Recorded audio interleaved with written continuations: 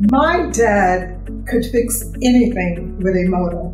Instead of bringing their cars to a garage to be repaired, our neighbors brought their car to my dad until this work became automated.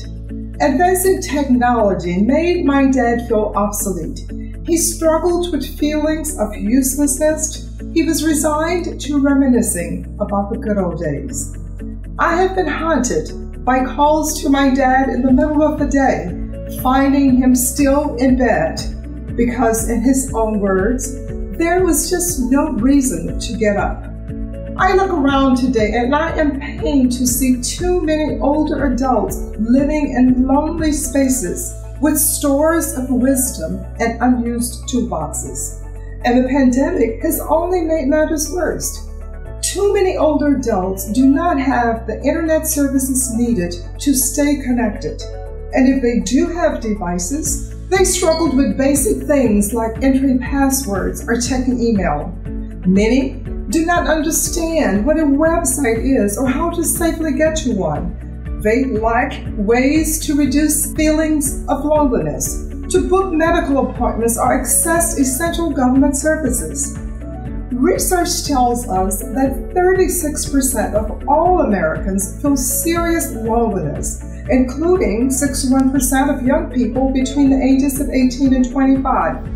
It started me to wonder, what if we could connect tech-savvy young people with older adults to bridge the digital divide and address this worsening epidemic of loneliness? That's what Connected is all about. I am seeking funding now to launch Connected, a 12-week intergenerational program designed to bring together older adults who have a wealth of wisdom and experience with tech-savvy younger adults who are also lonely and seeking connections. They will learn from each other, establish friendships and connections, benefit from mutual support, adding meaning and purpose to their lives. Connected will provide a community model for bridging both the digital and generational divides. It could be easily replicated in communities throughout Massachusetts and our nation. My dad died 2 years ago at the age of 89, and sadly, I can only imagine how he would have thrived in this program.